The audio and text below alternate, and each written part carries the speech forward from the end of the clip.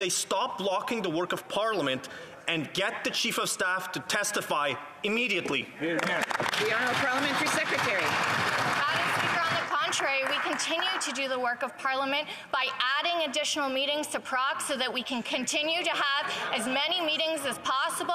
Madam Speaker, we are working even when we are on constituency weeks because we find this issue so important. Our members are willing to be there to bring ministers back again. We brought public servants back again. We brought the national security community back because we want to ensure that Canadians are getting the answers.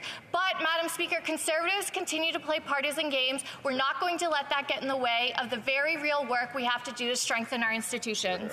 Member for Calgary-Shepherd. They're stalling for time. They're not allowing the committee to get to a vote to call the Prime Minister's Chief of Staff to testify. They're stalling for time by announcing a special rapporteur to take even more time to do the one thing that we need, which is a national public inquiry. They're stalling for time because now they're directing to NSICOP, where we'll hear secret hearings, secret evidence, secret conclusions, and every single MP on that committee can be vetoed by the Prime Minister. Wow. It's very, very simple. They are stalling for time, and only a national public inquiry will stop it. Will they call one? The Honourable Parliamentary Secretary to the Minister of Public Safety. Thank you, Madam Speaker. And I will remind this House that Canadians and Canadians alone determined the outcome of the 2019 and the 2021 elections. We will use every tool available to us, unlike the Harper Conservative government, who did nothing to create an oversight committee of parliamentarians. It was one of the first acts that we did as a government.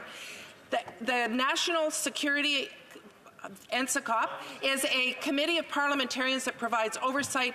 The UK has had one since 1994. We were late to the game, but we did it when we formed government, unlike the opposition. The Honourable Member for Mégantic-L'Érable. Madam Speaker, the Prime Minister was informed 3 times before the 2019 elections that a Liberal candidate had been targeted for their links to the Beijing regime. The Prime Minister didn't deny that. The Prime Minister and his Chief of Staff attended briefings about those allegations and that intelligence that was provided by CSIS. We're rightly asking to hear from the Prime Minister's Chief of Staff at committee so that she can tell us what she knows about those briefings, Madam Speaker. Will the Prime Minister allow Katie Telford to appear? The Government House Leader. Thank you, Madam Speaker. You know, interesting enough, foreign interference into elections is not something that's new. In fact, Madam Speaker, if you look into it, you'll see that there were reports to the former Prime Minister, Stephen Harper. And unbelievable what you recognize that the leader of today's Conservative Party was the minister responsible. And what did the minister responsible, the current leader of the Conservative Party, do? Absolutely nothing. Madam Speaker, we have been very aggressive on this file, and we will ensure the integrity of democracy here in Canada. The Honourable Member for Mégantic-L'Érable. Let's talk about what's happening nowadays, Madam Speaker.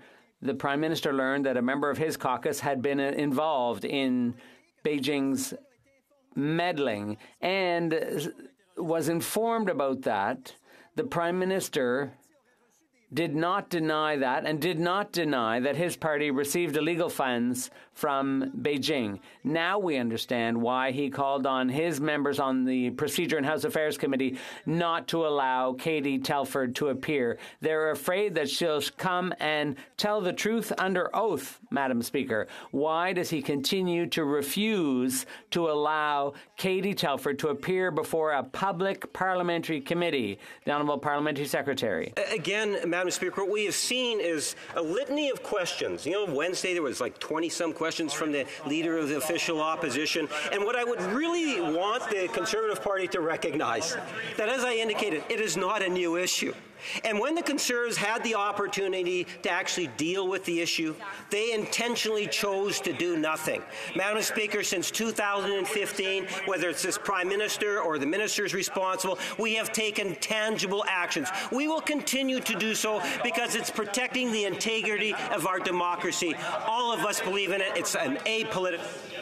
So time is up for that question, but I do want to remind members that they've had an opportunity to ask questions. They can't be asking more questions or making comments while the answer is being given to them. So I would hope that they would want to listen to it so that they can do follow-up questions thereafter. Questions et c'est ça. Questions et commentaires. Questions